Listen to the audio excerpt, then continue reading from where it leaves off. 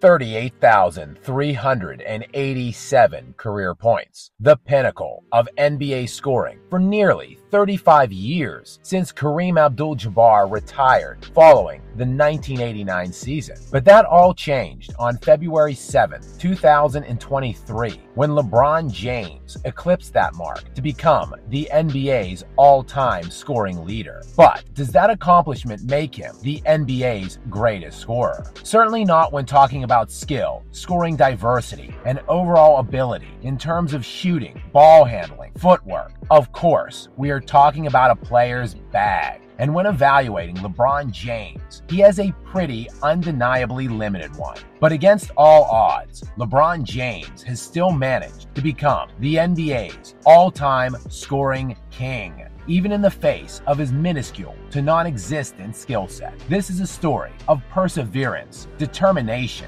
and one player's never-ending assault of the basket, since he realistically can't do anything else. The Bagless one, the LeBron James story.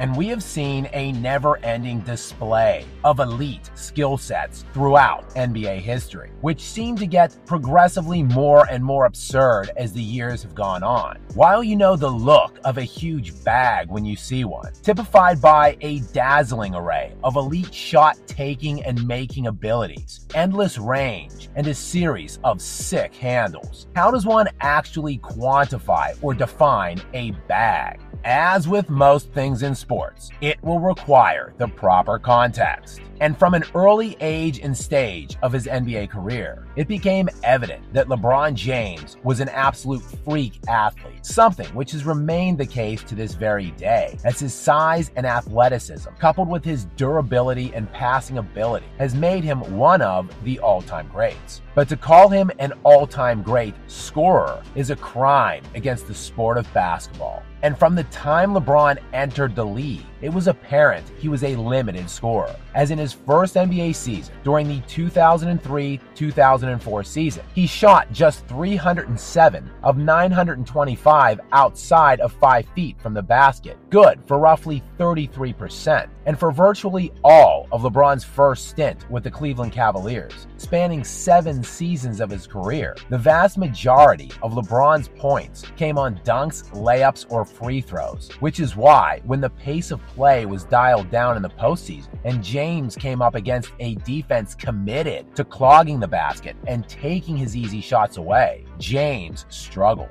This was particularly apparent when James came up against the Spurs in the 2007 NBA Finals and shot just 36% from the field for that series. The Celtics in the 2008 Eastern Conference semifinals, when he shot again roughly only 36%, and when he shot 44% against those same Celtics in 2010. In fact, during his first 7 seasons in Cleveland, James shot just 47.5% overall from the field and only 45% during the playoffs over that same span of time. Less easy baskets for LeBron meant much less efficient scoring. As for the first 7 years in Cleveland, he made 2,863 of his 4,210 shots from 5 feet and in to the basket, good for 68% field goal percentage, whereas he shot just under 36% from anywhere beyond 5 feet from the basket. But once LeBron took his talents to South Beach to build his first super team, his shooting percentages have gone up markedly, as from the 2011 season, his first in Miami, spanning all the way to the 2023 season, this most recent one, James is shooting nearly 52.5% from the field during that time. That is a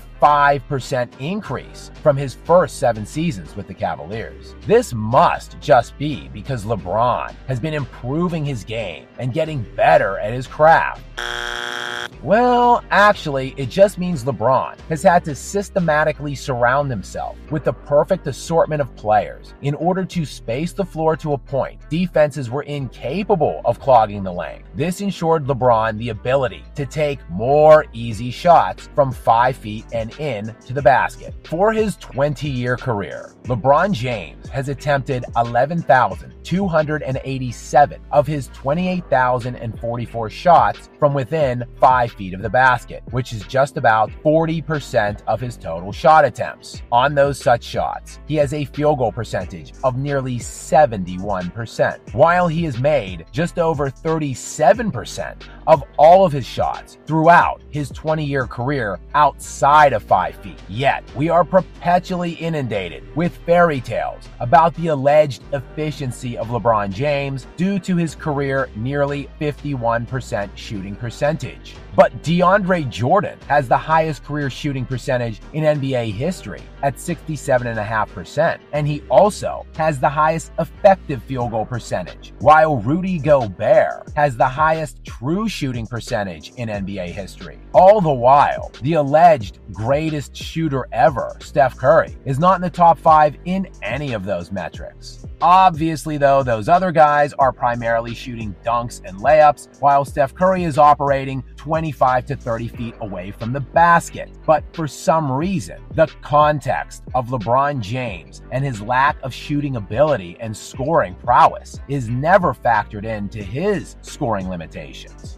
Being the all-time leading scorer in NBA history does not necessarily make one a great scorer. It means you have had the durability and longevity it requires to reach those scoring thresholds. Karl Malone retired following the 2003-2004 NBA season, and for nearly 20 years, he was the second leading scorer in NBA history. He currently still sits number 3 on the all-time list, above players like Michael Jordan, Wilt Chamberlain, and Kobe Bryant. Has Karl Malone ever been discussed or regarded as one of the greatest scorers in NBA history? No more so than DeAndre Jordan or Rudy Gobert are thought of as basketball's greatest shooters. LeBron James has led the league in scoring just once in his 20-year career, while he's led the league just once in total points scored during that time. That one right there made me the greatest player of all time.